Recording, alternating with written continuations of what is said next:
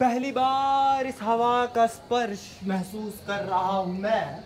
ऐसा लग रहा है जैसे मेरी आत्मा ने मुझे फ्रेंड रिक्वेस्ट भेजी।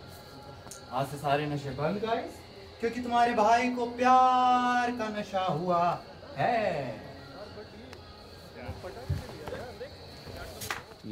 Everything in initial days of relationship feels fresh, feels elevated, feels like our mood is on the top of the world, the lovey-dovey vibes. Life suddenly starts to appear completely differently. The butterfly feeling, the daydreaming about a crush, I know you're one of those. This is the logistics of relationship and precisely how to find a soulmate. Now first you need to answer one question, that what is even a soulmate? Now according to the normal convention, we can really say that someone we can really spend our rest of our life with sexual interest, who is really designed for us by this whole supreme universal force. For this life or maybe for thousands of lives, who knows, can be really classified as a soulmate itself. But the main question is, can soulmate be created? Now human relationship can be really just classified by this simple acronym called CCL, chemistry, compatibility and longevity. Now human relationship really begins when there is certain spark, the rush and the feeling when you just see the person or interact with the person for the first time itself. For some people, the attraction is not that instantaneous. Some people really take time to develop attraction, but indeed, chemistry must be present to create an attraction itself. Without chemistry, the attraction can't be existed over here. But to really understand what the chemistry really is and how do we get attracted to some key characteristics over here, we need to just understand what seduction really is. Now, as I already mentioned in my previous video, that everything really depends upon your childhood itself. The programming and the upbringing for the first 15 years is really crucial in determining how you are going to live the rest of your life. But when it comes to seduction, things are really a bit more different. But first, we need to really understand the evolutionary behavior of human nature itself, that why men prefer beautiful women itself, and why female pick men based on status and resources. Now, what really differentiates men and women in the human species itself? The obvious answer is the muscle power. Now men have the sheer muscle power when it comes to having physical strength itself. And as a caveman, that really gave them immense ability to go out, hunt an animal, provide security and food for the family itself. Since female don't have that muscle power, they got engaged in other activity like picking fruits, maintaining home, nurturing babies, etc. Now you might really ask, what does this have to do with the seduction? Well, quite a lot. Since as a caveman, our choices and options were really limited. That means even one mistake could be the difference between the death and life, and the future of humanity was at stake. So naturally, evolution really forced us to create an efficient dating strategies so that it could really help us to procreate more efficiently. Now coming back to the question that why men prefer more beauty, the simple answer is beauty in a female represents the fertility. The more beautiful she's looking, the more it subconsciously communicates that, hey, I'm more fertile, hey, you can be my husband or you can be my boyfriend. I can produce a healthy offsprings. Another sign of fertility is that how female body allocates the fat in her body. Now, estrogen typically stores all the fat in thighs, buttocks, and her breast itself, as compared to testosterone, which really stores all the fat in men's belly itself. Now that really represents that why men also really love big boobs, because fat is kind of really like a symbolic gesture that this female is really like well fed and this woman is perfect, that she can really just carry my child, she can really just be nourishing to my child itself and can produce a brilliant healthy offsprings. Kim Kardashian took the world to the storm when she really managed to balance a wine glass on her butt itself. Now you really know that why she really got so many engagement. There's an evolutionary behavior to that, and there is all sorts of really butt fantasies on Instagram, which you can check it out if you really want. Looks are the essential part of any female's sexuality, and a man's weakness is what his eyes really sees, because we men are more visual creatures, and that is why females spend so much of time in doing the makeup, as it heightens their effect and it subconsciously mimics the effect of sex. Why female really apply the lipsticks? Because when we really lose the sex, the blood gets pumped in our cheek itself and just make our lips more reddish or more pinkish color itself, and it really relaxes our eyelid itself, so it really kind of mimics that kind of effect. Now, do I really say that every woman who does the makeup has an intention to go out and lay with any person? No, I'm not really saying that. It's as equal and as absurd as saying that all men are rapists, which isn't the true at all. Now let's talk about why females seek status and resources in men. The simple answer is only females can really reproduce. Now naturally we men can't do that, but it's not about reproducing thing. It's about growing human really takes a lot longer time compared to other mammals itself. And during her pregnancy, the female is in the most vulnerable period itself. She really needs protection from all sorts of wild animals and the natural calamity that has been happening around as a caveman itself. And only a strong person could really deliver all of her needs and provide her all of her food, security, shelter, and cater the needs of that pregnant woman and her child itself. That really explains that why gold digger pranks also get millions of views on YouTube, and why it is also mentioned on the matrimonial site that the groom should really have an XYZ salary. Seduction really involves in bypassing the logical gate and directly targeting the subconscious mind. Chemistry is based on how often you are able to create or bring alive the fantasy of your own partner itself. Now Robert Greene in his book really talks about in his book, Art of Seduction really talks about all of the seduction strategy. This book is really highly philosophical and highly scientific in nature. This book really talks about all of the historical references in medieval age about how Casanova was successful, what really made Cleopatra really stand out from all of the women despite she was really not that beautiful. You can really go on and try to read this. This is really like one of my all-time favorite book itself. Now, the title is not being mentioned over here neatly, because I have really read it multiple times. But nonetheless, coming back to the point itself, to really understand the female mind and female psyche in terms of sexual conquest, you really need to study all of the romantic novels and romantic movies itself to really understand what really triggers the female most, despite there is nothing more substantial in it. Now take for example the all-time favorite female fantasy which is being loved by hundreds of millions of women online.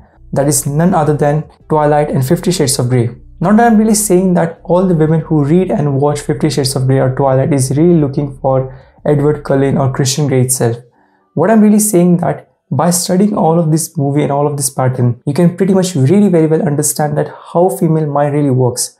What triggers the female mind? Since women being more emotional, they need that deep connection. They need to feel. It's not about what you say them, it's about how you make them feel. Now, if you can really make them feel really good, and then you can really design your seduction strategy neatly, you can really make them fall in love with you. Somewhere down the line, I really heard this quote that words are the biggest weakness of any female out there. Now, when I first started that, I didn't really got that.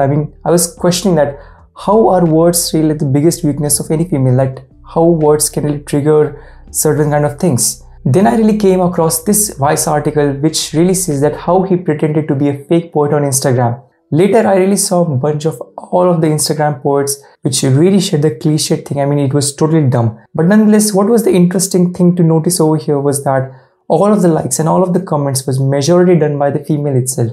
And if you really see all of the historical figures like Don Quixote or Benjamin Franklin, they were really not good looking, but by using the power of words, by crafting the words carefully to that particular subject, they were just able to really woo any woman out there. Now when it comes to playing hard to get, I really love this blank space from Taylor Swift itself. Cause we are young, we are reckless, we'll take this way too far.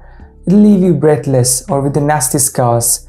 Got a long list of ex-lovers and they'll tell you I'm insane. Cause you know I love the place and you love the game. Note that I'm not really saying that you should just know the psychology and try to manipulate that person or use it for your own advantage. That really reflects who you are as a person, what are your ethics and values. And you should always use your knowledge for good purposes. You should not really use it for evil purposes. So what does it tell you? Yes, attraction can be manufactured. Yes, you can make someone fall in love with you. And now you might really say that, hey Rahul, this doesn't really sound that much romantic. And yes, you're right. I don't blame you for that thinking. But maybe what I'm going to tell you the next may sound really romantic over here. So for now, we are done with the chemistry, but chemistry alone can take you just so far ahead. After a long time, after a long period itself, your true colors and true nature does get revealed to the other person. So in terms of long relationship, your chemistry plus the compatibility is really important. Now, when it comes to compatibility, I have my own conversion theory. Now, what that conversion theory really means. Now, take for example, sun rays have all the power to really just melt the hardest material on this earth itself. But what is the use when all of the rays aren't really converged at a single point? Now when you use the magnifying glass and converge the sun rays itself, it has the power to burn and melt anything that comes in front of it. Similarly, if you find that you are really madly in love with your crush itself, there must be some of the convergence factor to really come close together each other. Let's say if you find your crush to be really attractive, then you might be in college, or you might be in office space, or you might be anything. But the problem really is that, as Kunal Shah says, that COVID has forced all relation to be long distance relationship. And when it comes to online dating and let's say Instagram, if you're somewhat on Facebook, if you find somewhat friend attractive on that kind of thing, then in that case, figure out the convergence factor to really get to know each other is maybe a little bit of hassle for them itself. But let's say if you really found out to have, let's say, go on a date itself, how should you judge both together itself? Now, the thing is that all the person, whether you go to sales team, whether you go to any marketer itself, he would really try to really persuade you to buy his product.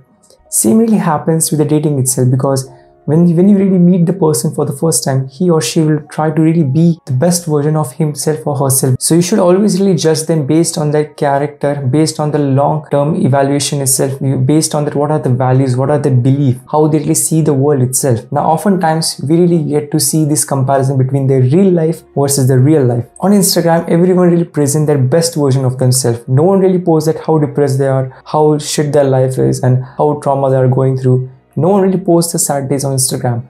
So it's really important to just know that person in real life. And hence it's important to know that person and know his or her quality in real life itself. For that, you both need to decide how you're going to find your own convergence factor so that you can really strengthen your relationship as well. And this really ends our convergence factor over here.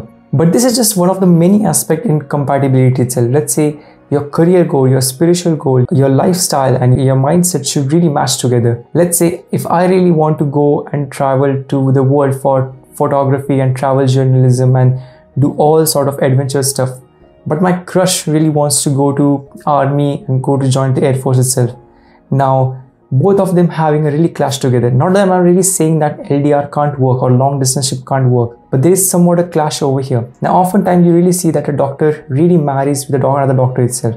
The reason is why they are both have gone through similar condition. They know what the stress of doctoring is, and that kind of really makes them a perfect match together, at least in terms of the normal conventions. Now, it's really not that necessary that you should really go on and be in relationship with the person which has exactly the same qualification. Let's say if you are in commerce, then you should really date with a commerce person itself. Human relation comes with all sort of different permutations and combination. And talking about compatibility, you might really experience breakup in some sort of form itself. Now, breakup really sucks and everyone knows that. But why breakup really sucks so much and why it is so heartbreaking? First, we need to understand what sex really does to our body itself. When we are really engaging in the most pleasureful activity, our body releases various sort of chemicals which makes our mind to develop an emotional polarity towards that person. Think of it in perspective of magnetizing an iron rod. Now, an iron rod typically has no magnetic power in attracting any iron filing. But once you really expose that iron rod in an electrical coil for considerable amount of time, it will really induce magnetism itself. But now the problem really is that once it is really induced magnetically, it is really hard to really demagnetize it again. Relationship is exactly the same. Our mind produces an emotional polarity towards that person. Once that emotional polarity has been developed, coming back to the initial point is really difficult in that case itself. And that really explains that why breakup really sucks.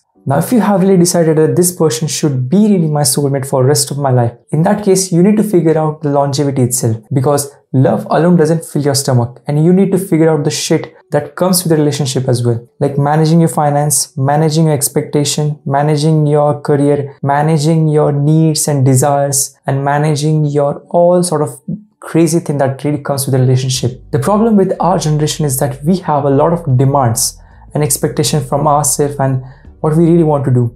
But the problem really is that our expectation and reality doesn't really match together. To really demonstrate what I'm trying to say over here is that let's take an example of our previous generation, which is from 1950, 1970 or 1990 itself. During that period, the average income was not that high. What that really meant was that even if you had low wages, you could perfectly live your life really comfortably at ease. And if you were even struggling in your career, that was considered to be a good sign. And people really married off quickly in their early 20s itself. And considering today, people are really getting married in the 30, 35 age itself, because as unemployment is really high. The problem with our generation is that we had a lot of crazy expectation that a girl should really look in this way. We should have a lot of lavish lifestyle. Let's say the groom should have XYZ of resources and amount. And I really think that we are kind of really hitting an unrealistic expectation, because our expectation can be anything. We really want to own an Antilla itself, but our action really doesn't match our expectation. What I'm really trying to say is that our parents really experienced the economic boom of 1990 liberalization, due to which they were able to buy the house. They were able to fulfill their needs and desires sufficiently. That isn't the case with us, because even 1 lakh salary in today's age is not really enough, and you can't really buy a house with 1 lakh as a salary itself. That will take decades to fulfill. The real reason of unemployment of what I generally feel is because of following factors. Consider this following scenario. I am 15 years of age old. My father really earns well. I have broadband and Geo connection, which really offers me unlimited data. I have my own phone. Now you really tell me that if I can really just give all of my attention to Reels, Instagram, and also kind of these short things, which really is pleasuring, which really triggers my dopamine itself. And I know that my family's financial condition is very, very good. Why should I really struggle so much in creating my own life, where for now I'm really able to get all of the luxuries and all of the comfort that I'm really getting right now? Then why should I really struggle? Why should I think about in future as well? And this is exactly what I think the problem of various millennial generation really is. When it comes to longevity, the female career is really important topic, because fertility window is a real thing, and female can only get pregnant in just certain amount of time frame. Let's say from 20 to 35, max pulling up to 40 years itself. You have just a fertility window of 20 years itself. If you really exceed that window, your chances of getting pregnant is really less. So for female, it's kind of really like a tough question, because when should I really get pregnant? How should I really manage my career? If I have my career aspiration, and if I really got married to someone, how should I really manage all of the expectation? And this is even the tough problem that I don't have an answer to this question, because some people are able to really manage it well, while some people really say that, hey, my husband is really earning well. I might stay at home and really just take care of my baby itself and really help him to nurture his character and really just help him to become a better person, which is totally fine. I'm not complaining about the priorities of the women here. I'm just saying that even I'm really confused that what should be really done over here, because now even if I really think that, hey, I really want to go with this person, I want to be in relationship with this person, I really don't know what is the career aspiration of that person and what the future would look like. Since our ego really loves to be in control, our mind really wants to predict the future. It's kind of really uncertain, and you both should really discuss together what are your career aspirations and how should you really tackle this problem, in case if you really want to go in the long-term relationship, if you really want to marry together itself. People really say that they want to get along with the person which has XYZ quality itself, but in reality you might have seen a lot of people who actually end up with a different person that they really say that they want to be with. This happens a lot of time because we humans are really hypocritical creature as well. And the thing that I really explained, that we are really driven subconsciously. We don't have a control about our subconscious mind, and things really need to be balanced over here. Our emotion and our logic must be balanced together. At least I think that you can really keep 60% emotion and 40% logic, or 70% emotion or 30% logic. There must be an always balance between an emotion and the logic as well over here. So that's it. This was our video on how to find a soulmate. Maybe I didn't talk about how to find soulmate. Maybe I have really made you a lot of confused. This was what I really wanted to say. Now, although seduction, relationship, compatibility is a really long topic and I can talk all day along itself. But since really YouTube really constrained me to really keep my video short, otherwise not a lot of people will really watch that video a long time for itself. So till then, if you have any comments, if you have any feedback, if you have any suggestion that what could be really improved, what could be more better next time itself, please let me know in the comment box below, or you can really reach out me to my all the social handles, which is linked in the description. So stay connected, stay subscribed, and I'll see you next time.